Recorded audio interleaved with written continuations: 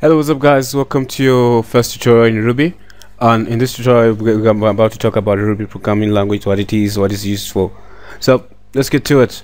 Ruby programming language was created by Yukihiro Matsumoto. I'm not really sure how to explain it, but one thing you just have to put in mind that the guy is a Japanese guy.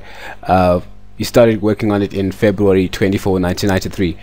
And the question you might have is, what is Ruby?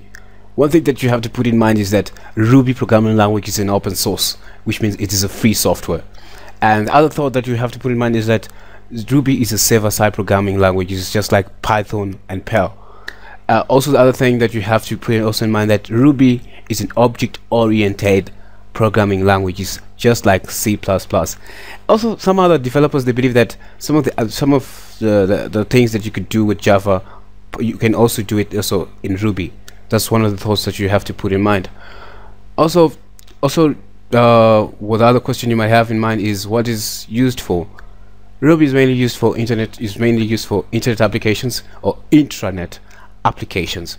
And you might have questions right now like, so where is it used for? What are some of the websites that are using Ruby? Twitter, Amazon, and Groupon. They use Twitter, Amazon, and Groupon. They use Ruby programming language. So Ruby programming language. You can also go on Wikipedia and research some of the stuff on it. But this is some of the stuff that I researched and some of the stuff that I know about Ruby programming language.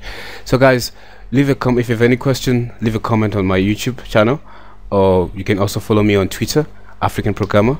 And I'll see you in the next tutorial. Thanks guys for watching.